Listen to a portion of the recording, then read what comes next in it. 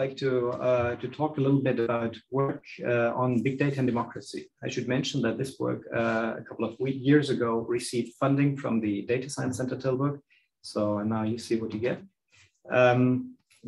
This is joint work with Freek van Gils, who's a PhD student right now, and whose PhD position was partly funded with this money, and my dear colleague Wieland Müller at the University of Vienna, and also here at Tilburg. So, democracy, big data, social media.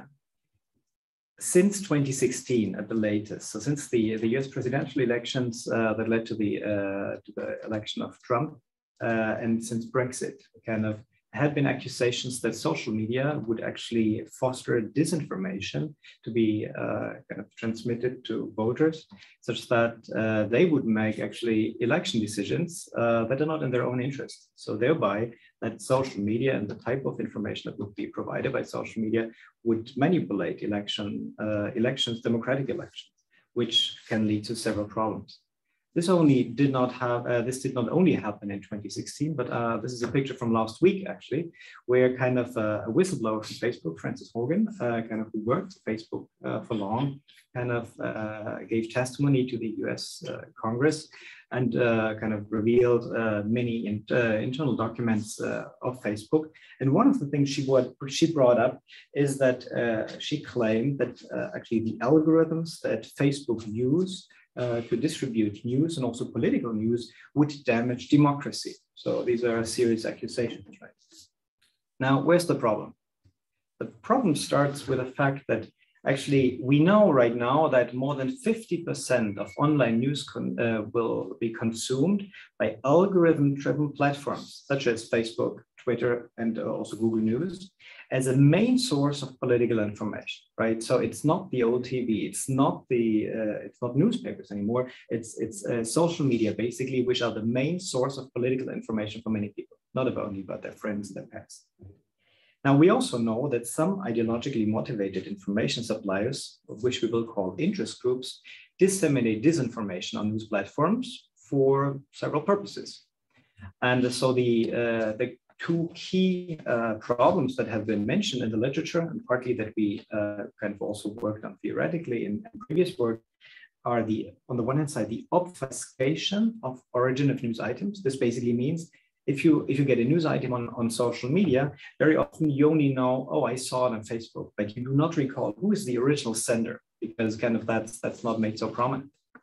And the second major problem that has been mentioned is the kind of technological ability of micro-targeting ad services, which implies that you get a different ad or you see different news than your neighbor because your neighbor has different characteristics and made different choices online in the past. Right?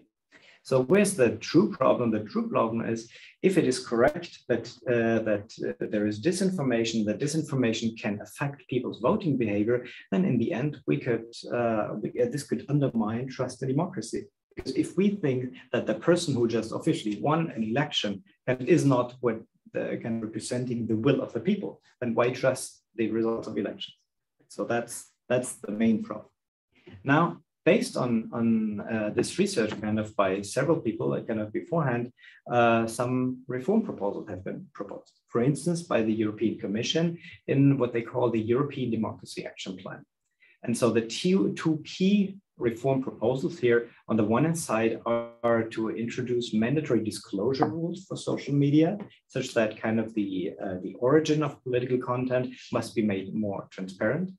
And secondly, that micro-targeting technology should be more restricted. So that's basically in the political discussion.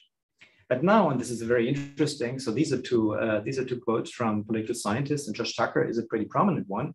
And they wrote, well, we are concerned that reliance on untested conventional wisdom based on folk theories of technology's impact on democracy is leading to misguided reform proposals that may even worsen the problems they attempting to solve.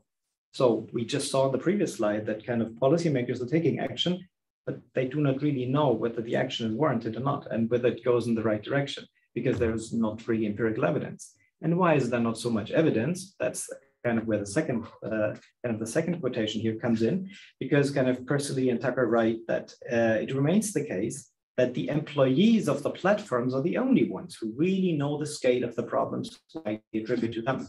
Those of us, we poor researchers, those of us on the outside must make do with the glimpses provided through publicly available data, which may or may not paint an accurate picture, right? So that's the problem.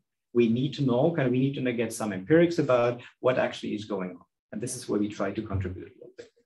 So what we try to answer is a research question that says whether, so we want to study these two technologies mentioned. And so can a ban on micro-targeting and or mandatory disclosure of interest by senders of political messages, can this avoid election rigging and improve voters' welfare? So that's the overarching question. And how do we operationalize that? Basically in the lab. So we go to the lab, we create our own data. Before that, the experiment is very well informed. We first construct a game theoretic model, making clear who has which kind of incentives. And so why would we then do this in the lab? Well, first to get the data about human decisions in online environments about political elections in the first place. But in particular, that's a nice thing, of course, about lab experiments. You can control everything, right? So we do not have the external validity that you do if you do have actual Facebook data, but we can control everything, and so at least we have complete internal validity, and then we can discuss external validity later. Now, I will not go into too much detail about how exactly it looks like, but I want to give you a glimpse about these experiments. So basically, we have subjects, so that's students usually, and they are matched in groups of 4. And in each group, you would have one person taking over the role of the interest group as sending a political message, and you would have 3 people who receive such a message, and they take on the role of voter. They get a message about the state of the world, and we're here in the model that the state of the world can be 1 or 2. Think about state of the world 1 could be something like a more leftist policy is more appropriate. State of the world 2 is a more right-wing policy is more appropriate. Ex ante, we don't, right? So the assumption is that the interest group sees what is actually the best, but the interest group has an own incentive because it belongs to one of 2 types. It's either what we call majority or what we call minority. And depending on the state of the world and its type, it prefers one of 2 parties, X or Y. And then basically the interest group sends this message, oh, the state of the world is this or that, and this is cheap talk. So it can be pure lie or it can be truthful. Sends this to the voters. The voters see it. The voters also have a type. So 2 of them are majority, 1 is minority. Then they make a voting decision, and the party that collects the most votes wins. As it's supposed to be in a democracy, right? Now, where's the interesting part? The interesting part is basically here, because we study, on the one hand side, games with public communication. Think a newspaper or TV. So in this in this case, the interest group can choose only one message, and all of the voters see the same message, and they know that they see the same message, right? You read the newspaper, and you know that your neighbor reads exactly the same piece. Alternatively, there is micro-targeted news dissemination, which implies, oh, it's possible that you see something different than your neighbor because you're majority and he's minority, or the other way around, right? And you know that. And secondly, the question is, well, do you know the identity of the sender? For instance, oh yeah, this message came from a majority interest group. I have some guess what they want me to do. Consequently, I can make I can update my beliefs, right? And in this case, this would be disclosed identity of the sender. Otherwise, we also check what's going on if they just don't know. So as in social media, right? So all of this was implemented in Vienna, actually, with my co-author. Due to Corona, it took a pretty long time. So October 2020 until July 21. So we ran, in total, we ran 36 sessions with 432 subjects. And importantly, I should mention, in this interdisciplinary environment, this was an economics experiment, which implies the decisions were incentivized. So the students on average made 40 euros for 2.5 hours, but actually if they made smarter decisions, they would make more money. And if they made not so smart decisions, they would make less. Right? So that's the game. We have some measures for the outcome measures for individual and aggregate efficiency. That's not so important. But then actually what we did is that we first started kind of in one game, which is, we call it MU here, which stands for micro-targeting and undisclosed. So that's actually, think of current social media. So where the micro-targeting exists and you do not know as a voter actually who's sending your message.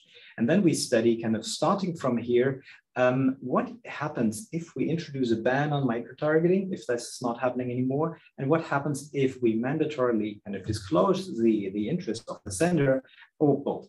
So that's basically part one of the game. Part two of the game, here we change position and we basically try to restructure the development of the media industry. So we start in the good old times when we had newspapers. So that would be the public game with disclosure of interest. And then we check what's going on if micro-targeting is possible and if instantaneously kind of interest groups types are not revealed.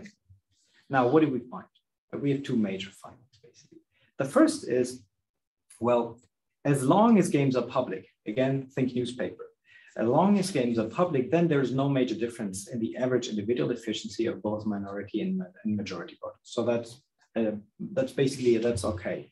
However, as soon as micro-targeting is included, so where set messages can be customized to the type of the receiver, then this is a problem for minority voters, not for majority voters. Where's the intuition? The intuition is that with 2/3 probability, kind of the sender is of majority type by definition, that's majority. And so majority interest groups have an incentive to report truthfully if they send a message to majority receivers, majority voters. And then kind of, which is why they report truthfully in the first sense. And then kind of despite the fact that they are not really keen on it, but they also have to report truthfully to minority voters, right? So that's in a newspaper, kind of minority voters also know I get correct news, and then I can update my own beliefs. I can make my thoughts about what is correct and what is my kind of in my own interest, and I can make a correct voting decision. However, as soon as kind of micro-targeting is possible, this discipline effect of public communications technology falls away. That's what we kind of predicted theoretically, and that's also what we see in the data. And that's a pretty clear result. Micro-targeting is bad for minority groups. Second major thing, we found that if we ban micro-targeting, this alone has no significant effect for majority and minority voters. However, disclosure is the elephant in the room. So if we force the social media to disclose the interests of a message sender, then this will have positive effects, in particular for majority voters. And if we combine kind of this disclosure with a ban on micro-targeting, it will have positive effect actually for both majority and minority voters, right? So that's basically the second major message here. If we combine kind of a prohibition of micro-targeting and we ask them to disclose kind of the identity of senders, then this will be positive for everyone. If I conclude, so what I presented here is basically the first systematic evaluation of the effect of a micro-targeting ban and mandatory disclosure of interest on voting behavior. Our experiment suggests that disclosure of interest is crucial to enhance the efficiency of voter decision-making. And the micro-targeting ban enhances the efficiency of voting actions by minority voters, but only in combination with mandatory disclosure. Thank you very much.